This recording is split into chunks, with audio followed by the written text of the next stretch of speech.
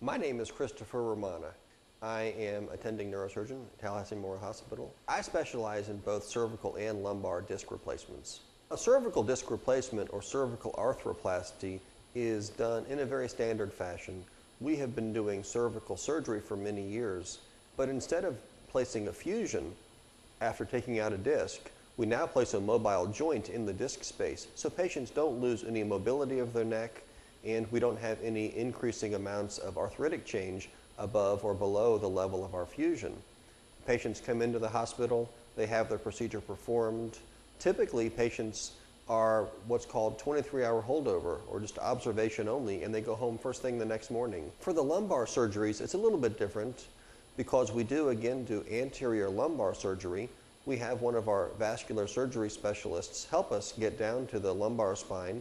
We take out the disc and once again put in a mobile joint where the disc was, thus avoiding the need for a fusion.